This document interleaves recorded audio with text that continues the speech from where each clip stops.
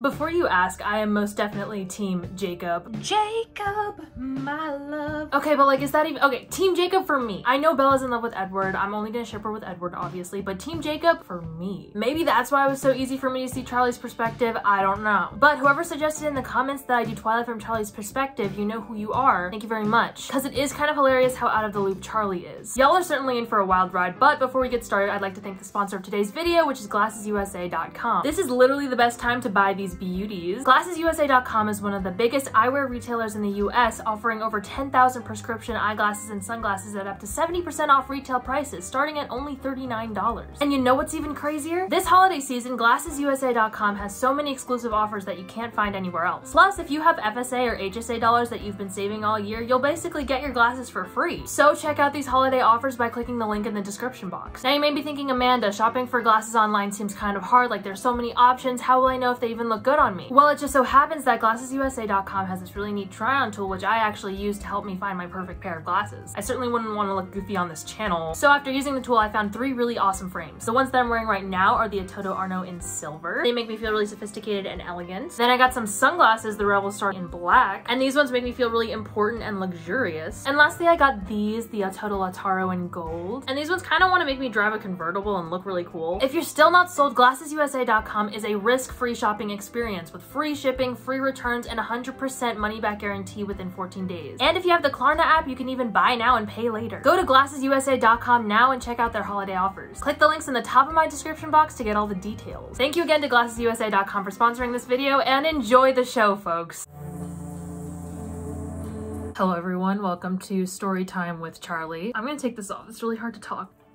So here's the deal. I live in Forks, Washington, a very moist and dark place. I married real young to a woman named Renee, and we had a daughter named Bella. Renee then took Bella and left me, which was not ideal. They went off to live in Arizona, and Renee met this guy named Phil. Meanwhile, I'm still alone, though I'm not unemployed or anything. I'm the chief of police, not to brag or anything. I would only get to see Bella for a month every summer, but then when she was 17, she decided she wanted to come to live with me in Forks. And this is because Renee is traveling around with Phil because he's like a minor league baseball player or something. Now here's everything you need to know about Bella. She's clumsy and not like the other girls. She's an old soul who likes reading books, who's pretty but doesn't know it. You get the picture. I already registered her for high school and got her a tastefully used truck from my good friend Billy Black. When we get to the house, Bella unpacks and whatnot, and we settle into this new routine where she cooks my meals and I pretend not to hear her crying secretly at night in her room. I work a lot, so me and Bella don't really interact that much except for when we eat dinner together, and honestly, I don't think either of us mind because we're not talkers. But after Bella's first day of school, I could tell that she had it kind of rough, and I was about to say something really sweet and fatherly when she brought up the Cullens. And this really set me off because the rest of the town, especially Billy, really loves to talk shit about them, but look, they seem like a decent enough family. Dr. Cullen's a brilliant surgeon. The kids have never caused me any trouble. They go camping regularly. What a fun family outing, am I right? Anyway, the weeks go by and one day it snows, and we all know how clumsy Bella is, right? So I made an effort to wake up extra early to put snow chains on her tires, you know, as a precaution, only to get a call later that day saying that Bella was hit by a car. I speed over to the school and see her being loaded into an ambulance on a stretcher with a neck brace on. Apparently this kid named Tyler was driving too fast and he slid on the ice and he was about to hit Bella as she was standing outside of her truck when Edward Cullen pulled her to the side and managed to save her. Somehow, Edward came out of this thing unscathed. Bella hit her head but apparently didn't have a concussion. Meanwhile, Tyler was absolutely wrecked. Anyway, life goes on, right? One day Bella fainted in biology class. She never did have a stomach for gore. Then one weekend she went down to a beach near La Push, which is by the reservation, and she went with a few of her friends, and I know the parents of these friends, so I know it's a pretty good group of kids. And you know, it'll be good for her to socialize for once.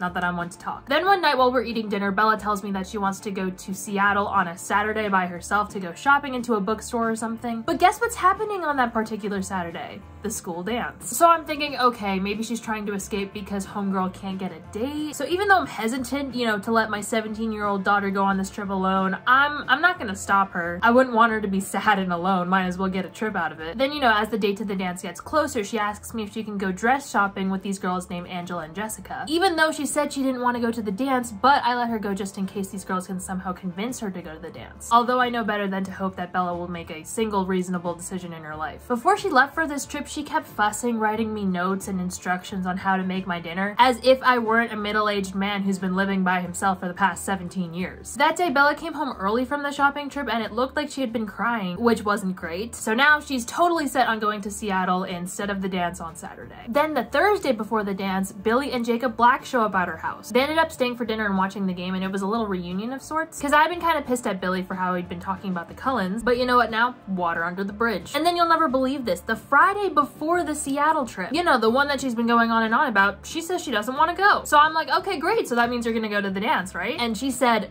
no. You know what she did? She went straight to bed real early. I thought she was gonna sneak out or something, but I went to check on her, and sure enough, she was fast asleep. So then in my head, I'm like, okay, she's just an antisocial girl, didn't want to go to the dance, maybe didn't even get asked. You know what? That's fair enough. So then the next day, literally the next day, we're having a lovely family dinner when Bella says that this morning she went over to the Cullens. And I was like, okay, that's weird. That's a little bit out of the blue. Why did you go to the Cullens? And you know what she said? She said, oh, well, that's because I have a date with Edward Cullen tonight and he wants me to meet his parents. What? Oh, hang on. It appears that I'm having an aneurysm. So I'm like, is he your boyfriend? And she says, sort of. Now what the fuck? Because literally last night, she was saying how she wasn't interested in any of the boys in Forks and went to bed at 9 p.m. instead of going to the dance like a loser. So now she's here saying that she has a boyfriend, and this is the first time she's even mentioning it to me, despite the fact that she's literally going to meet his parents tonight. She tells me that Edward's taking her to play baseball with his family and that he'll be here in a few minutes to pick her up. Gee, yeah, thanks for the heads up. So he comes over, he seems polite enough, and I tell him not to keep her out too late. They go to leave, and I look out on the driveway and see this absolute monster of a Jeep. I'm talking the tires are higher than Bella's waist. I'm gonna regret this, aren't I? And sure enough, I'm chilling in the living room when I hear Bella come back earlier than expected from the date. I hear her shout, "Go away, Edward," and then slam the door behind her. Uh-oh. She turns to me crying and yells at me to leave her alone before running up to her room and slamming the door. So then I go up to her room and start banging on the door and ask her what the fuck happened. I can hear her frantically packing and saying that she's going home. And so I'm like, Bella, don't do anything rash, just tell me what happened. And then she said she broke up with him. Okay, well now I'm confused. Suddenly she opens the door and pushes past me, full duffel bag on her arm. So I run and grab her before she can storm out the door. There's no way I'm letting her leave like this. Then she starts saying how she likes him, but that's the problem. She can't put any more roots down in Forks. She doesn't want to end up trapped in this boring ass town like Renee and make the same mistakes she did. God damn, okay. So you know, naturally I took that personally and I was like, okay, well it's nighttime, you can't leave right now. I try to at least be a little reasonable and I say Renee's gonna be back in a week, can you just wait until then? She seems surprised by this, like she hasn't heard this news, so I then explain. Things aren't really working out for Phil, so they're going back to Arizona. This doesn't appear to stop her though, because she turns to leave out the door again and I turn to grab her again, but then she says, "Let me go, Charlie," which were the same words Renee said to me right before she left me, so go ahead and knock me while I'm down. She gets into the truck, says she'll call me tomorrow, and then drives off into the night. My teenage daughter just ran away from me. At least I know she's going to Arizona, but what the hell happened? But you know what? I don't have to worry for too long, because the next day I get a call from Alice Cullen. And you know what she tells me? She says that Bella is currently in the hospital because she fell down 2 flights of stairs and then through a window.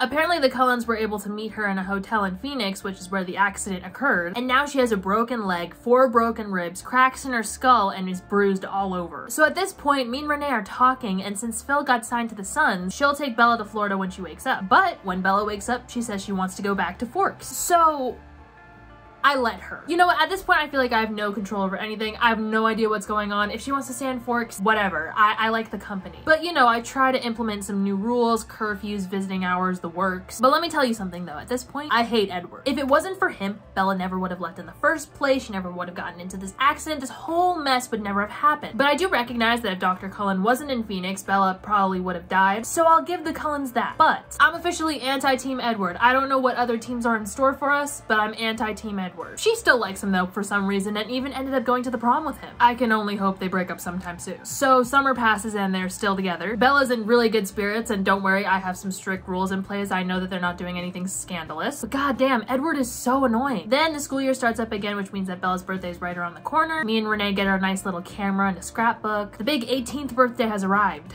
Yikes. Bella still has to go to school that day, which is kind of good because she's not a big celebration girl. The thing is, in the night, Edward took Bella to the Cullens because they were throwing a little birthday bash. But you know, I'm fine with it because this whole thing was Alice's idea, and by the way, she's probably my favorite Cullen at the moment. The girl's an angel. Nothing but the best vibes for her. She really helped Bella when she was recovering from all her injuries. Anyway, that night, Bella came home with a new bandage on her arm, just in case you've forgotten that this bitch is still clumsy. Bella's actually pretty busy these days with school and Edward and working for the Newtons. I noticed Bella using her new camera. She actually took some pictures of me and Edward, and I think one day I even saw her get the film developed, but then one day things took a very unfortunate turn. So I get home from work, Bella's truck's in the driveway, that's all normal, but she wasn't in the house. There was a note on the counter that said, going for a walk with Edward up the path, be back soon. And a little while later I'm getting a little nervous, so I call the Cullens and nobody answered. So then I call the hospital and they inform me that the Cullens have disappeared. Great. So then I'm panicking and then night falls and I still have no idea where she is. I assemble a search party and have a whole bunch of people out looking for her, and Sam Yulee ends up finding her. She was just laying out there in the woods, curled in the fetal position, saying he's gone over and over again. I put Bella on the couch to let her rest, and when she woke up, she asked me where the Cullens went. And I was like, didn't Edward tell you? Wasn't this the whole reason you were in the forest in the first place? And she said no. So this man, I'm assuming, just brought her into the woods, broke up with her, and then left with zero explanation? Is anyone Team Edward at the moment? I mean, I'm just wondering. I told her that Carlisle took this big job in LA, and then she started explaining how Edward didn't actually leave her in the woods and it was her fault because she tried to go after him. But then I guess the conversation was too much for her because she got up and left to her room. Y'all,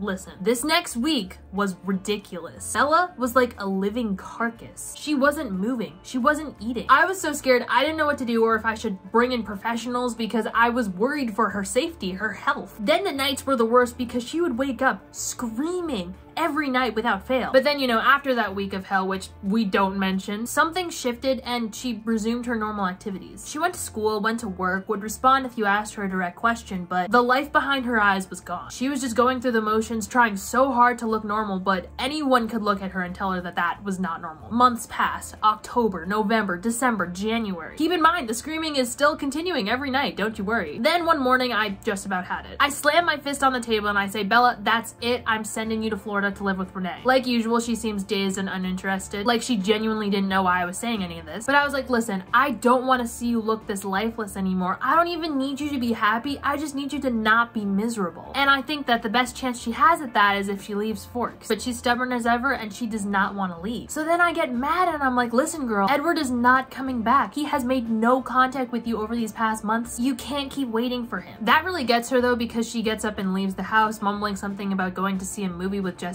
in Port Angeles or something. I thought she was joking about that, but she actually didn't make it home in time for curfew that night. When she came back, I was waiting for her, pissed, because she'd never really communicated with me about this, but I saw something in her eyes that wasn't there before. Like she woke up a bit. I thought forcing her to socialize with people she didn't really even seem to care about was not going to do anything, but maybe I was wrong. The next day, Deputy Steve hands me the phone and says that Bella's on the line, and immediately I'm like, what's wrong? We've been having a bit of an issue lately with gigantic bear sightings, so forgive me for being on edge. She says, don't worry, nothing's wrong. She just wanted the address to the Black's house because she hasn't seen Jacob in a while. This is fantastic. I love Jacob. This could be good for her. So I give her the address, and when I came home, I almost dropped dead because I walked in to see her cooking dinner and smiling. Like a genuine smile. And you know what this means? I'm 100% Team Jacob, baby! The boy's done wonders. In what, one day? Apparently they just hung out in the garage and she watched him fix up this car. Nothing scandalous as far as I can tell. So then the next day she went over to his place, and then that night I ended up getting invited for dinner, and when I got there, I saw them smiling, laughing, and holding hands. Now, Bella and Jacob are inseparable. They even set up bi-weekly study sessions. Bella seems to be making good progress. I'm liking this new routine. Except for the fact that one day I got a call saying that Bella landed herself in the ER because while she was hanging out with Jacob, she tripped and hit her head and ended up needing 7 stitches. Apparently, she got this injury while hiking, and I'm like, since when do you hike? And then I say, regardless, don't stray too far from town. You know, there's the whole bear issue. Then one day after her, Jacob, and I think Mike went to the movies, she got this really gnarly stomach bug. Then Jake came down with something bad, and Bella tried calling him a bunch, but he wouldn't respond. So she had me call my good pal Harry Clearwater, which after he told me about his heart condition, which was the real concern of the matter, he says that they've been having problems with the phone lines and that Jacob has mono, so Billy says no visitors. Mono. Bella seems unhappy about this, and don't get me wrong, I am Team Jacob, but I tell her not to be a pest and that Jacob will call her when he's better. A week later, sure enough, Bella says that Jacob is better, and turns out he didn't even have mono. Great. But she says he's hanging out with his other friends. Uh-oh. I can tell something is wrong between them. Hopefully they'll work it out. I suggest that Bella hang out with some of her other friends to take her mind off this because homegirl low-key isolated herself. When I got home from work that day though, Bella was not here. This is not what I meant. When she did come home pretty late at night, I might add, she looked really shaken up. I already called the Stanley, so I know she didn't hang out with Jessica like she said she would, so I told her to fess up. She said she ended up going hiking by herself. The one thing I told you not to do was go into the woods. She then told me the horrifying news. She ended up seeing the killer bear, except it wasn't a killer bear, it was actually 5 gigantic wolves. Well, shit, no more hiking for her. Then I remember that Bella had told me earlier that Jacob was gone for the day, but I was like, girl, here's what I saw. Literally today, he was out in front of the store with his friends. Not that I want to stir the pot or anything, but I just wanted to know. Also, he looked really strange, like he had a huge major growth spurt. What are they feeding that kid? Bella and Jacob are now really going through a rough patch, which is bad because I can feel her regressing. Then one day at the station, I get a call from Bella again, and she says she's worried that Jacob's been inducted into Sam Yuli's weird gang. I was like, wait, Sam Yuli's cool though. He was the one who found you in the woods, and also Billy seems to really like him. She seemed really worried though, saying that Jacob was scared of him and stuff, but I say, look, Bella, I have a lot going on my plate right now. 2 tourists have now gone missing, so this wolf thing's really getting out of hand. So I think that she should just give Jacob some space. He has other friends, unlike some people. Then later I get a call from Billy saying that Bella got into a fight with Jacob, so she should be pretty upset. So I waited for her to get home, and sure enough, she was pretty shaken up. She told me that Sam told Jacob that Jacob and her can't be friends anymore. So when Bella went up the stairs to get ready for bed, I called Billy to tell him the tea. And I said, look, I trust my daughter, so if she says something's going on with Sam, then I believe her. And then Billy went and blamed Bella for leading Jacob on, and so that made me pissed, obviously. The weird thing is though, the next morning, Bella seemed like she was rushing out the door to go meet Jacob. But then when I told her about me and a bunch of other armed people are going out to hunt the gigantic wolves, she changed her mind. The thing is though, later after work, I get a call from Billy saying that Bella actually did go and see Jacob, and so Billy invited us over for dinner. Apparently, Jacob got a haircut, Bella and him made up, and this whole thing was a big misunderstanding. Okay, problem solved, I guess. Then things were pretty good for a while, until Harry Clearwater had a heart attack and died. So naturally, I was pretty busy helping Sue with the arrangements at the hospital all day. When I went back to the house, guess who was there to greet me? Bella and Alice Cullen. Thank God it's Alice and not the one who must not be named. So then Bella asked if Alice could stay over, and I was like, sure, why not? I'm gonna be really busy with the funeral arrangements. It should be good for Bella to have someone there. The next morning while Bella was asleep, I gossiped with Alice about how the breakup affected Bella. Then I told her about how Bella's formed this new relationship with Jacob, which was kind of a warning, you know, so that Edward doesn't get any ideas. And I also told her, I was like, listen girl, I'm kind of worried about how your visit is going to affect Bella because she was in a really bad place, and Alice expressed to me that she had the same worry, but she wouldn't come here unless she really had to. But you know what, all in all, I guess I'm glad Alice came. The next morning, I went to the funeral, and when I came back, there was a note. The note said, I'm with Alice, Edward's in trouble, you can ground me when I get back, I know it's a bad time, sorry. Love you so much. Okay, so let me get this straight. One of my best friends just died, and Bella says now it's a good time to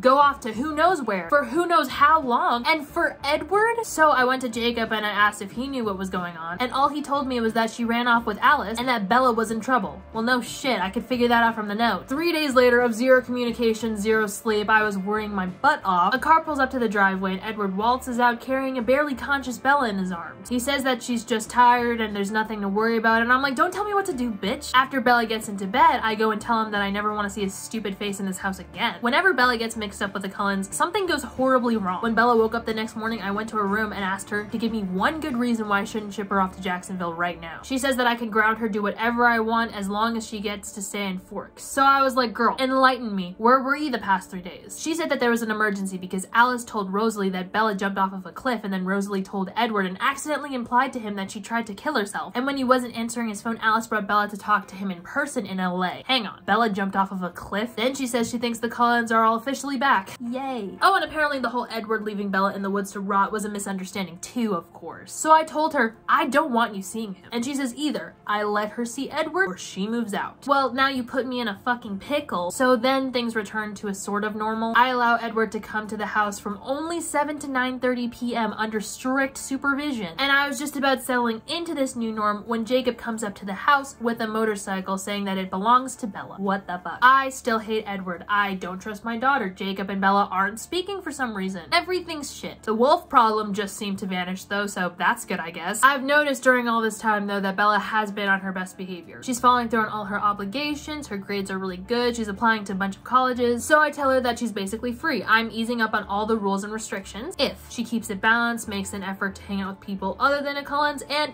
especially hang out with Jacob because he's my boy. Billy told me that Jacob is pretty depressed because I guess Bella has been ignoring him for him tattling on her for the whole motorcycle incident, so I say, listen Bella, stop being a petty bitch. talk to my boy. Then I tell her she has mail and pull out the acceptance letter from the University of Alaska. I mean, it's far, but hey, at least it's an acceptance. Then Edward comes over, and apparently he got accepted into a bunch of Ivies, but also the University of Alaska as well, of course. And here I was thinking he couldn't possibly accept an offer from Alaska if he got into like Dartmouth and whatever, but him and Bella seem to be pretty set on Alaska, which is troublesome. Then Edward finds out that Bella is no longer grounded and mentions a shopping trip to the city, and I say no. Seattle is riddled with crime right now. I swear to God, if you bring her there, I will murder you, Edward. Then the next day, me, Edward, and Bella are eating dinner when Edward mentions that Bella, last year, got 2 plane tickets from the Cullens to go see Renee, and they are about to expire. And I was like, she failed to mention that. And then I was like, ain't no way I'm letting him go to Florida with her unsupervised. But as per use, she played the move out card, and there was nothing I could do. I made sure to slip in a little birds and bees talk just to be safe though. So Bella and Edward actually went to Florida. And then when they came back, Bella started being better at the whole bouncing thing. It looked like things were really looking up. She hung out with Angela and even Jacob. Then one weekend, Esme called me to ask if Alice and Bella can have a prolonged sleepover, and I was like, sure, why not, as long as Edward isn't there. That came and went, and then when Bella came back, I alerted her that Jacob had a message for her. He said that he didn't mean it and that he's sorry and that he wants her to call him. Spicy. So I told her to be nice and give him a break because he sounded upset. Team Jacob is not looking so hot right now. Then the next couple of days, it seemed like Bella and Edward were fighting.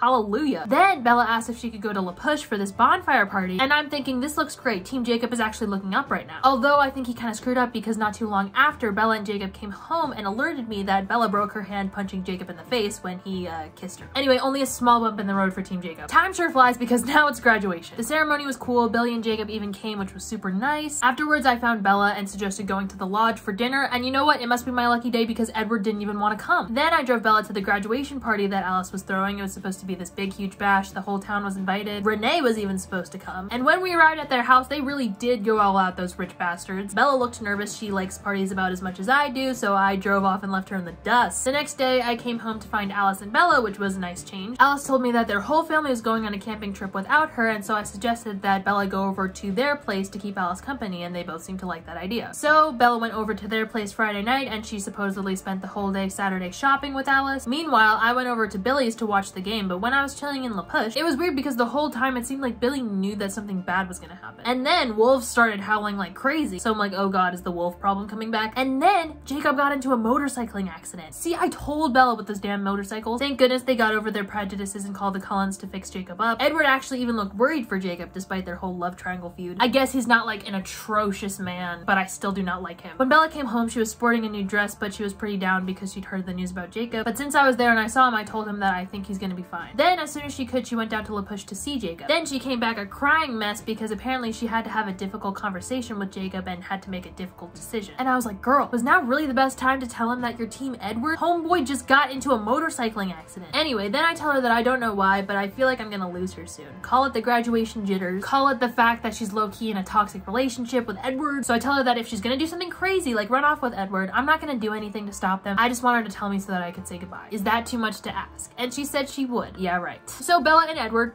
are engaged and they're getting married in August. Right. I was so sure Renee was gonna give them a hard time because I'm fairly confident that one of her biggest regrets in life is marrying me so young. But she didn't. So that was great. In fact, she was very involved with the wedding plans. Oh yeah, and Jacob went missing. He just vanished. He ran away. And the weirdest part is nobody seems to care except for me. Like not even Bella or Billy. You know, I've just kind of accepted the fact that my life just keeps getting weird. Seeing Bella with a ring on her finger is weird. Seeing Bella driving around in that ridiculously expensive car Edward got her is weird. Bella got accepted into Dartmouth and would be heading there with Edward in the fall. Weird. The day of the wedding arrived and you know what? It was actually a very lovely ceremony. But you know, I'd never thought that I would see Bella get married at 18 to Edward of all people. Now, I'm not Team Edward by any means, but I can't lie, they do seem more than happy together, so I guess I can't complain too much. The guests are a combination of friends from Forks, friends of the Cullens, Seth, Sue, and Billy. The reception was also wonderful, I'm not gonna lie, and then that very night, Bella left for her mystery honeymoon. And before you ask, I wasn't crying when I said goodbye or anything. Turns out Edward brought her to a private island off the coast of Rio. And then,